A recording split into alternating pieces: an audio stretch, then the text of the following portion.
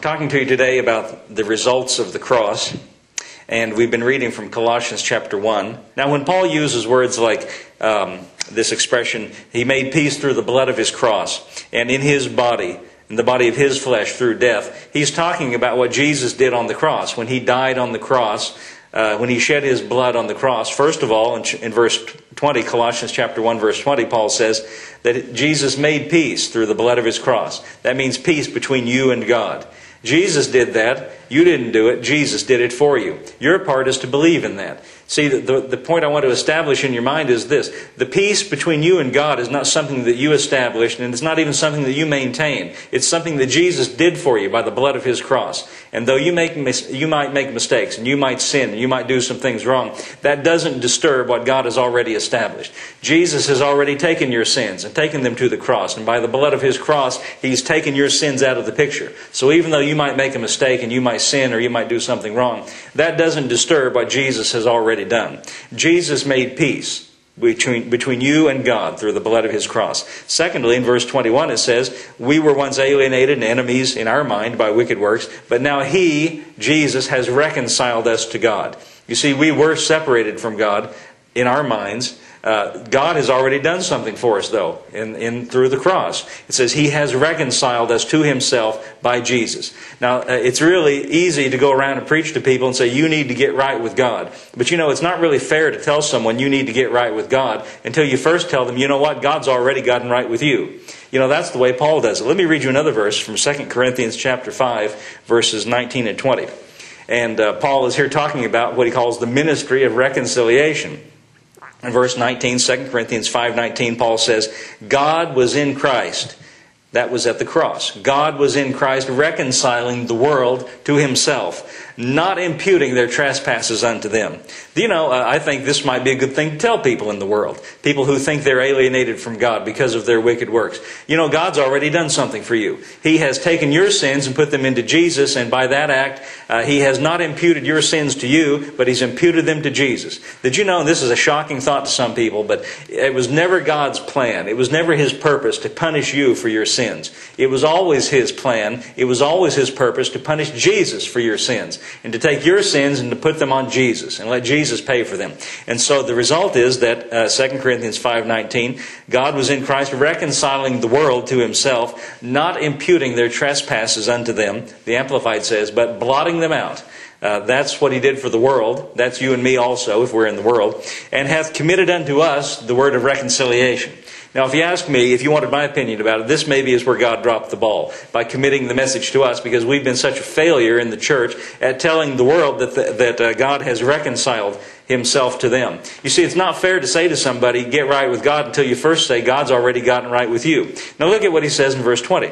Now, then we are ambassadors for Christ, as though God did beseech you by us. We pray you in Christ's stead, you be reconciled to God. In other words, God has already done something with your sins and taken them away. Now it's your turn. Why don't you get reconciled with God? He's already gotten reconciled with you. You know, it's easy and appealing to get reconciled with God if you understand that God has already taken away all the obstacles. God has already taken away the barriers. He has already taken your sins and disposed of them. So there's really nothing standing between you and God. There's nothing standing between anybody and God. There's nothing standing between a single human being on this earth and God. You can't say to anybody that God is holding their sins against them, because he's not. He's already taken their sins and placed them on Jesus. And he's disposed of them, and he's committed unto us this message of reconciliation. Now, I've read those two verses from Colossians chapter 1. Verse 20 said that God has made peace through the blood of the cross of Christ. Chapter 1 verse 21 says that he has reconciled us to himself by the death of Jesus. You know, if we just stopped right there and said, that's the end of it, that would be good enough. But he doesn't even stop there. He gets even better than that. Read verse 22. In the body of his flesh through death, comma, and here's the result of that, a result of the cross, to present you holy and unblameable and unreprovable in his sight. When he says to present you, other translations, I looked it up on several different other translations. That expression, to present you, means so that you may be able to stand in his presence and so that he might welcome you into his presence. Remember, this is a result of what Jesus did at the cross when he said it is finished. In the body of his flesh through death. That's the cross. What happened in the body of his flesh through death? Well, the result is to present you so that you might stand in his presence. To invite you into his presence. You see, the reason we can stand in the presence of God as Christians, and the reason when your earthly life is finished and your spirit leaves your body, the reason you know for sure and can be certain of the fact that you're going right to the presence of Christ is because that Jesus has already eliminated everything that ever disqualified you. He has already taken your sins away through the blood of his cross.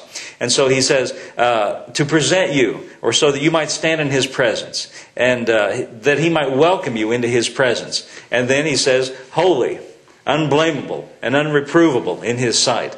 The word holy means sanctified and purified. And you know, almost the whole church world thinks that holy means something you do. You need to get holy. Now that you're a Christian, you better get holy. Listen, getting holy is something that Jesus did for you on the cross.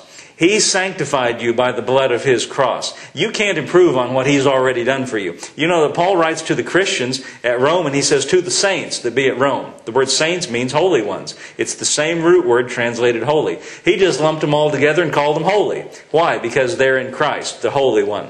And the same is true for you. You are holy. You might not know it yet. You might think that's something you're trying to do. I'm trying to get holy. No, you're not.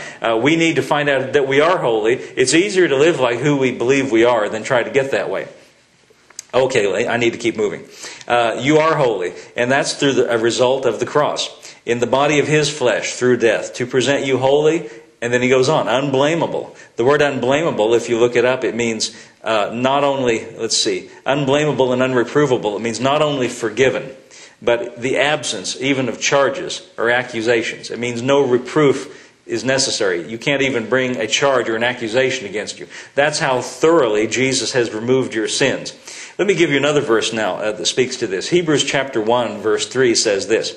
Speaking of Christ, it says, who, being the brightness of his glory, the express image of his person, and upholding all things by the word of his power, when he had by himself purged our sins, he sat down at the right hand of the majesty on high.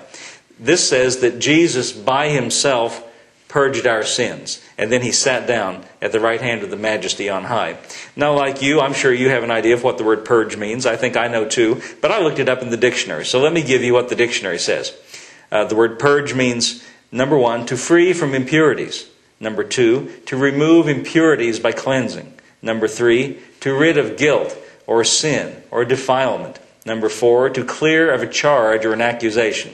Number five, to become clean and pure. Notice that this is something that Hebrews 1:3 says that Jesus did by himself without our participation, without our help. You know, I've preached this message before and been criticized by actually other ministers who said, well, wait a minute, what are you trying to say? You didn't mention repentance. Well, I'm sorry, I didn't write the Bible. The person who wrote this didn't mention it. It's not in the text. It didn't say if this or if that, if you do this or that. It's not in the text. I'm just dealing with what I'm given here. He says, when he had by himself purged our sins. So I think it means, when he says by himself, that means he did it by himself. Now our part is to believe in that.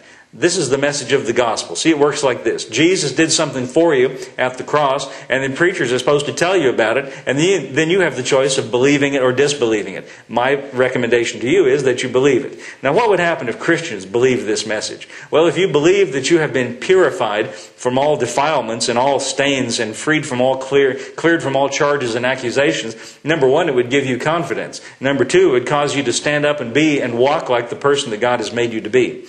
I'm running out of time, so let me summarize. Because of the cross, there is now peace between you and God. Because of the cross, God has now reconciled you to himself. Because of the cross, you can stand in the presence of God holy, unblameable, and unreprovable. And your sins have been purged, and you're now free from all impurities, from guilt or sin or defilement in the sight of God.